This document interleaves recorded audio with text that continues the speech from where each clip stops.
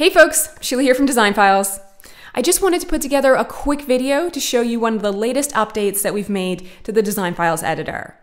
Now, when you're building out your design boards, they can get quite detailed with many layers of products. And sometimes you might accidentally shift one of those layers when you were attempting to move another product within your design. And that can get really annoying. So to prevent that from happening, what we've done is we've actually built in a lock feature.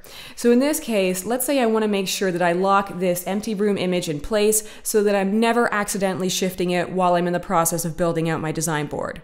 To do that, all I have to do is select the background image by clicking on it.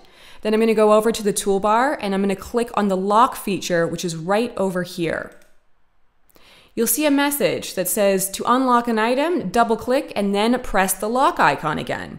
So right now you can see that I'm clicking all over this background image and it's not shifting out of place. It's completely locked down. But if for whatever reason I wanted to shift this background image within my design, all I have to do is double click it. You'll see a dashed line surrounding the entire image. And when you see that, just click the unlock icon over here. And now this image can be shifted. So this new feature is going to make it quick and easy for you to just lock down items that you know you already have in place where you want them to be.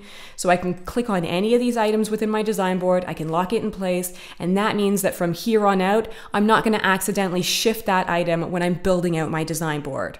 Again, if you ever need to unlock an item, just double click on it. You'll see that dashed line surrounding it, and when you see that, click the unlock icon within the toolbar. And that's how it works. So go ahead, log into your Design Files account and test it out, and as always, let us know what you think.